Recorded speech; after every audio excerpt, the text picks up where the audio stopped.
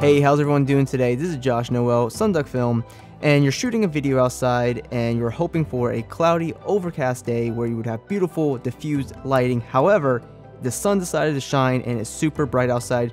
So what do you do to make harsh lighting look flattering for your talent? My first solution falls down to diffusion and ultimately the 8x8 Butterfly Scrim from Digital Juice. Let's hop right in the video and see what I'm talking about. And we have our lovely talent Madison, and she's struggling with the sunlight right now as it is very hard and pretty much blinding her face completely. And overall, this is really an unflattering image from a lighting perspective. You have very hard shadows, and of course it's probably a little bit exaggerated as we are facing the sun. And with the unlikely event that we would have to stick with this background, we would have to call upon diffusion to make this shot look good and not blinding. So let's go ahead and rock up the diffusion.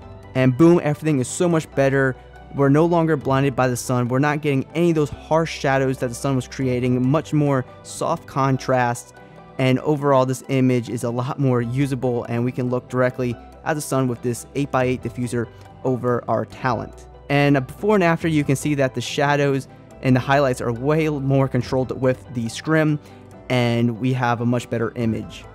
And as you can see, the 8x8 scrim is optimal for exterior scenes, and also it comes with a black cloth, so you can do any negative fill, or what I like to do is block off windows in which I can't control, for example if they don't have blinds. And as you see right here, we have a scene where the light is coming in through the windows. We don't have any control over that. All this is natural light coming in, and let's say we wanted to control that. So what we can do is put the 8x8 black cloth on and block up the window. And now we can just use our interior lights and start shaping the light as we see fit. So there's a lot of control in this 8x8 frame with the scrim and also with the black cloth.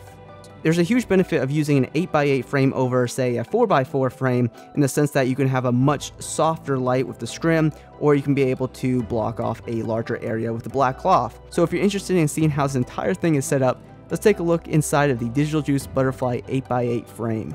Out of the box, you get the 8x8 white screen, the 8x8 black screen, 2 frame holders, 28 bungee cords, the foldable frame which can fit in the trunk of your car, and of course 2 nice carrying cases to keep all the gear together.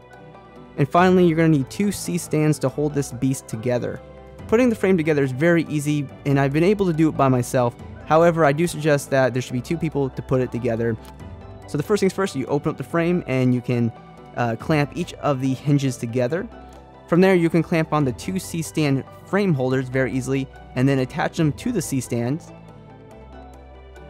Then open up one of the screens and you can use the elastic bands to clamp onto the frame. And finally, from there, you can use the bungee cords to hold the entire scrim into place.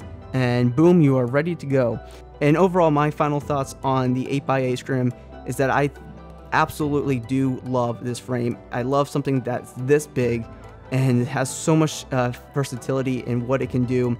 To be able to diffuse, a group of talent, with a sun by an 8x8 and keep that light extremely soft because the scrim is large, and to be able to have a large negative fill or to block off windows is extremely awesome. I absolutely do love that. Now, I do think the cost might scare some people, and that's totally understandable. I don't think this is a product you should buy if it's your first year of filmmaking and you're just starting off.